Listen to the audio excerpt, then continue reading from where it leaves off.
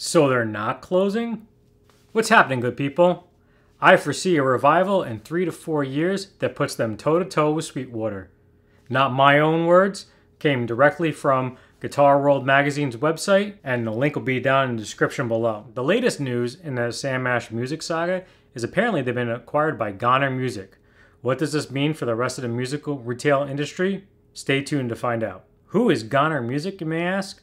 While doing a Wikipedia search, really nothing turns out. Well, almost nothing.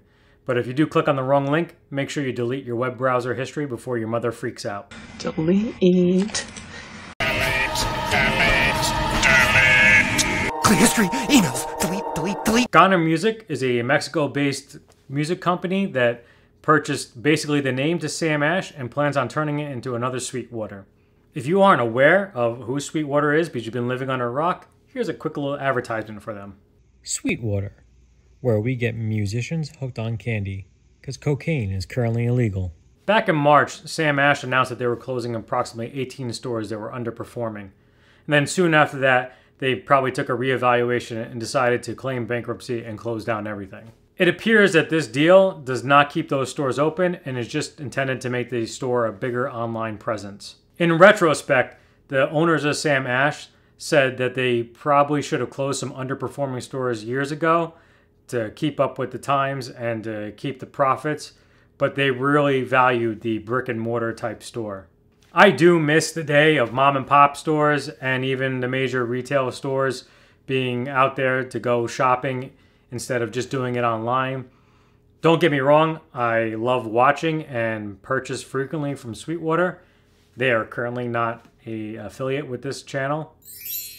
Samash cited the pandemic and the increase on the online market purchasing as their downfall. So what does this mean for other retailers like Guitar Center? Who knows? But hopefully they take it as a sign as to up their customer service game. It's not that I'm lazy.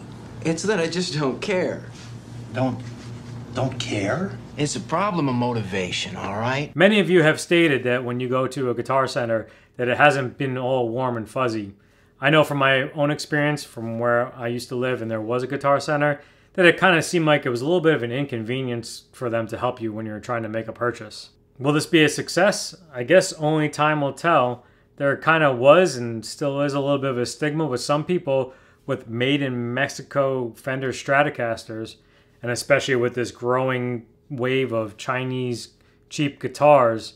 So for an American iconic name to be owned by a company out of Mexico. You all have been a wonderful audience, and as always, stay tuned.